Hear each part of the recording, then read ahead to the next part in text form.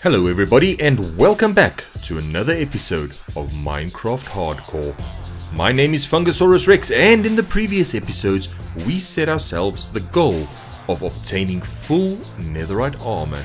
And well, we almost got there, but we fell a little bit short. We're halfway there because we needed a few more things like some books and some XP. And we have been trading with our villagers, hard at work to get that done. And yes, we have some Unbreaking 2 books, we've got some Sharpness 4, and we have some Mending. So, let's see if this guy wants to trade. Oh, I don't have enough sticks. Okay, never mind. Let's get back to business. And here we go. The next item we will be turning into netherite is our diamond leggings. So, yeah, I think we've got everything we need. So let's get to it. In go our diamond, in go, and this is the wrong table. We need this one. So here we go. And we have some netherite pants. And next up, of course, will be our boots. But for that, we're going to need just a little bit more XP. And we're going to be needing this netherite armor. Because today, we are going to find the end portal. So let's just gather up some sugarcane here and we'll get right back to trading. And while I'm in the village, I've decided to pick up some of these melons, and I see this guy has managed to get himself trapped right here. I have no idea how he got in there, but let's see if we can help him out. So we're just gonna grab some dirt and just place it down there, and that should dry it up, and you, sir, should be able to get right out. So I'm just going to gather up this wheat as well so I can trade with a farmer, and then I'm gathering up every melon seed I can find because I'm going to build a melon farm as well so we can trade with our farmer a bit quicker. So let's just grab these and then... Oh, seriously, are you now stuck in the other one? Alright, let's see what we can do about that. Let me just put down some dirt there, and you, sir, are free to get back to work. Alrighty, I think we've just about gathered up everything we need here. Maybe just a few more melon seeds. And then we're just going to grab all of these melons because they are very good indeed for trading with our farmer. And it's time to build a melon farm just so we can trade a little bit faster. And I'm just going to dig a straight line here and then one down to the other direction. And that should be the space we're going to utilize for our melon farm. And we're just going to make an endless water source right here. That's 2 buckets. Let's grab some water. And then we're going to dig a channel and plant some melons on either side of it. So I think I'm going to start right here and dig all the way to the end over there. And that should be our channel. And our first channel is full. The land is laid out. So let's make 2 or 3 more of these. And we should have quite a lovely melon farm that's producing many melons for us to trade with our farmers. So I'm just going to go along and fill up the channel. There we go. It's easy once you get started. And then once this is done, I'm just going to use my hoe and hoe down a few patches so we can plant those melon seeds. And this is the last of the channels, almost done. Just a few more patches of dirt and we can finally get planting. So let's grab those melon seeds. Let's just pop one in each of these and we should have some beautiful melons in no time. And our melon farm is done. Each one of the patches has been planted and we should be trading some melons with our farmer in no time. So while we're waiting for that, we're just gonna grab a few more pieces of wheat just to keep it going. And after a lot of trading, I've decided that I need something better for experience. And you might all recall that I saw a skeleton mob spawner around here. So what I'm going to do, yes, I'm going to build a skeleton XP farm. This will allow us to not only get some experience much quicker, but also provide us with a source of arrows and bone meal. So let's get going over here. We're just gonna grab our pickaxe and dig out the area around the spawner. Just mark off exactly to where we need to dig. One more in this direction, and I think 2 in this direction, and that should be all the space we need. So let's just get going and dig out all of this cobblestone and all of the stone to get the area we need for our spawner. And while I was digging my spawner, I realized that my sword is a piece of rubbish. So I've decided to come back here and make a better one. And yes, we're going to make a netherite sword. So let's start off with a diamond sword, of course. And then from there, I'm in the wrong place again. We'll just pop this in there. And we have a netherite sword. And now we will apply our Unbreaking 3 as well as our Sharpness 4. Actually, I think it would be better to combine these 2 books first. So let's do that. There we go. And then we will just apply the single book to our sword.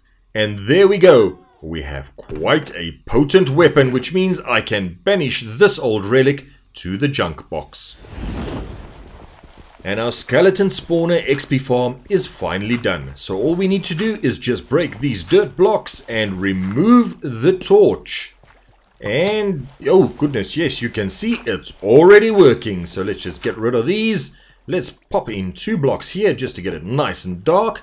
And then we wait, as the skeletons will start pouring down at any second now. Any second now. I think let's just put a carpet in there while we're waiting. And oh yes, a block up at the top might be quite useful. And as you can see, all of our things are coming through to the chest quite nicely. So everything is working. But it is nighttime, so let's sleep.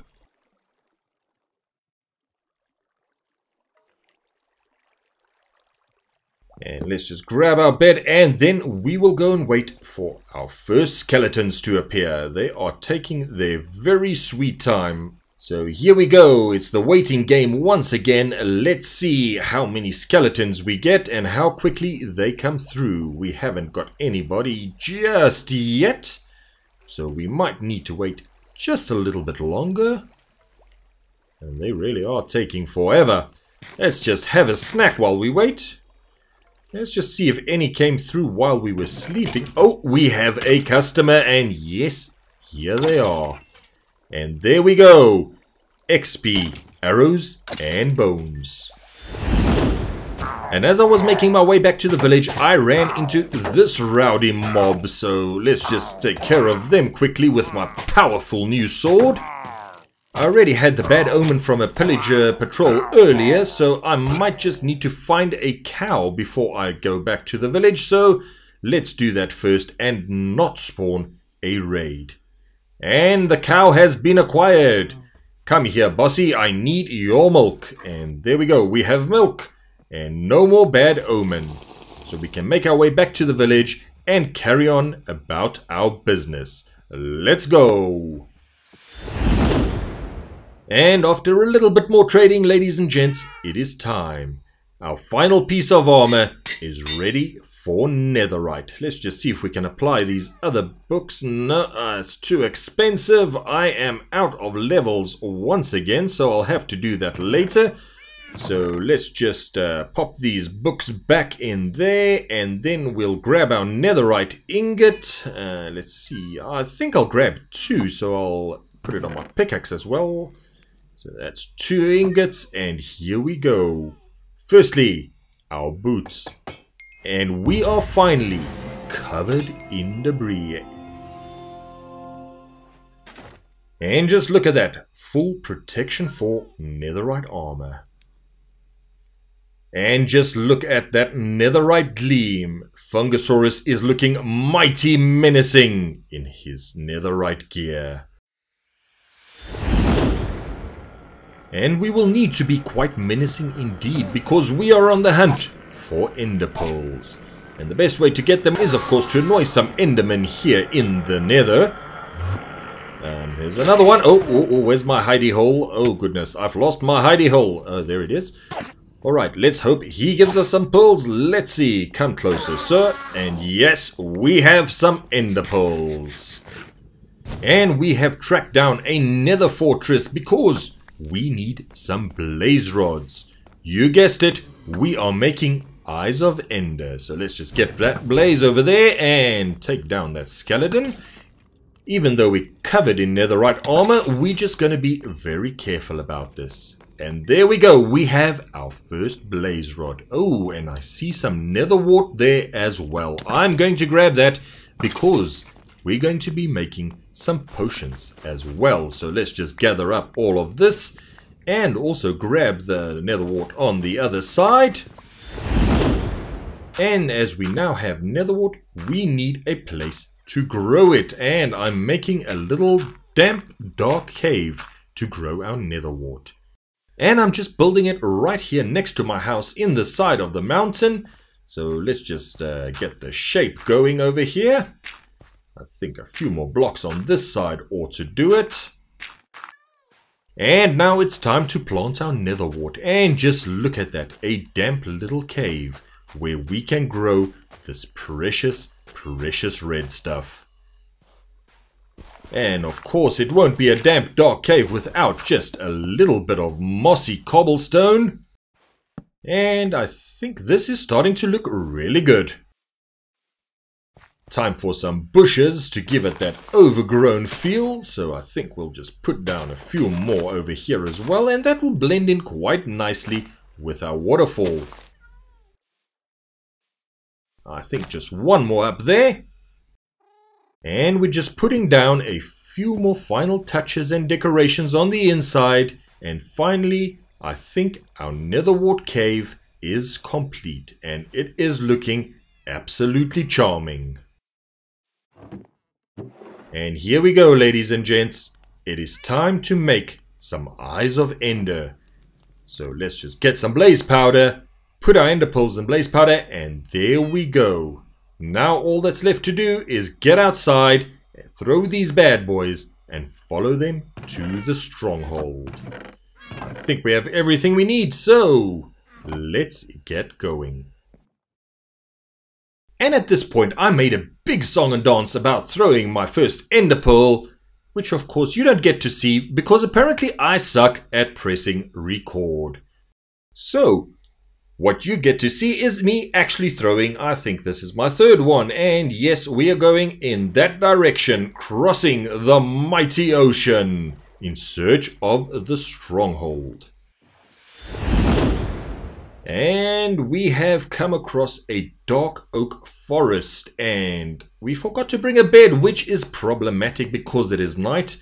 It's a dark oak forest, and as you know, a lot of mobs spawn in these things. So I think what I might need to do is perhaps, yeah, you can hear them over there, you can hear them everywhere. So what I need to do is just box myself in here with some dirt and wait until the morning. So here we go. Let's just build ourselves the tiniest of boxes, close it up at the front, and then we'll just wait for morning. And morning has broken, so it's time to continue our journey. And I think our last ender pearl pointed us in this direction, so we'll keep going that way. And here it is. I have a sneaky suspicion that the stronghold is right underneath our feet. So I think what we're gonna do is we'll grab our shovel and then we'll just start digging down, and we're gonna do it in a nice orderly spiral fashion as to not fall into any lava or anything and die. We've been digging for quite some time, so yes, we have arrived. So I think let's just dig out a little bit more here, and then let's grab our pickaxe and get ourselves into the stronghold.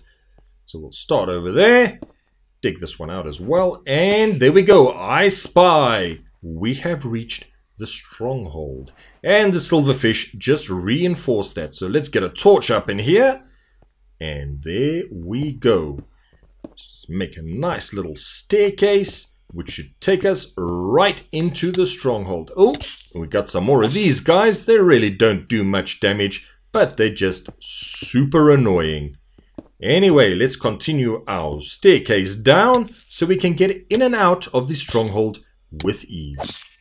And then, of course, we'll just take care of this silverfish as well. And I think through this door, we have reached the library room, which is excellent. Ooh, ender pearl. As we can gather up all those books, we can use them to trade with our villagers, and hopefully we'll get some awesome enchanted books as well. So let's get in there and let's gather up some reading material. I think first thing I'm going to do is just get rid of a few of these cobwebs. So there we go. And then let's get exploring. And we've found some decent books so far, nothing absolutely groundbreaking, but these could be very, very useful. So let's just grab these. I'll grab that paper and the rest of the books as well. And then I think I'll just plop down my ender chest and put some of the stuff in there. And I just realized I don't have anything with silk touch. So I have just put down my ender chest and I cannot remove it. So my ender chest is just going to be chilling here for a little while longer until I get something with silk touch to come and pick it up. But I've got another one at home, so I can still fill this up with all of these books, which will be handy for villager trading. So let's get to it. And this, ladies and gents, is the last of the bookcases. We've got stacks and stacks of books. We've picked up a few more enchanted books as well, which will be very useful. So let's just pop them into our ender chest, and there you can see just how many books we've managed to collect. But that is not why we are here. We are here to find the end portal. And this is it. We have finally found the portal room. So I'll just get rid of the spawner quickly. And okay, well, we're one eye of ender short, which means we will need to go home and make another one.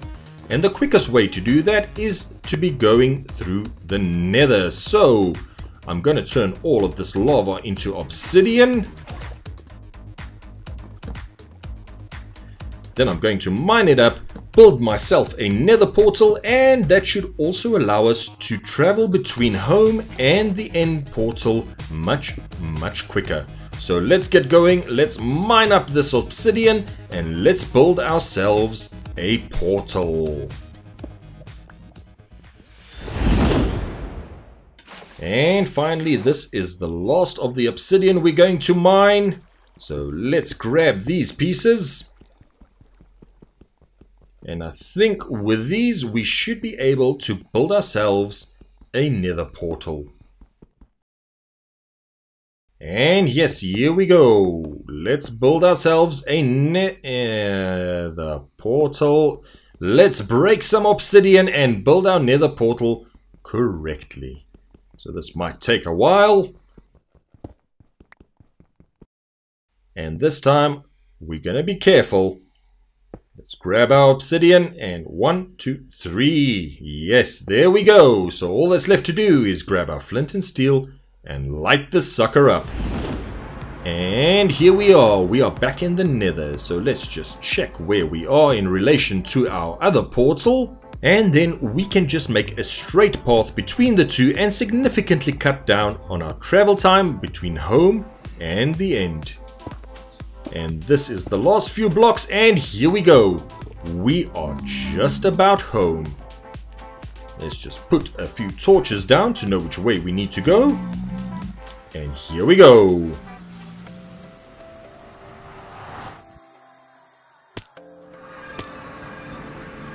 And we are finally home, but this is where I'm going to leave it for now. It is day 157. And before I place down the Eyes of Ender, activate the portal and step through, there are quite a few more preparations that I need to make. This will be my first hardcore End Dragon fight, and I want to make sure that I am as prepared as I can possibly be. So, I hope you enjoyed this episode. Please leave a like if you did, and if you want to see if I survived the dragon fight, perhaps you should consider subscribing. But this is Fungusaurus Rex saying, until next time beautiful people, stay awesome. Bye bye.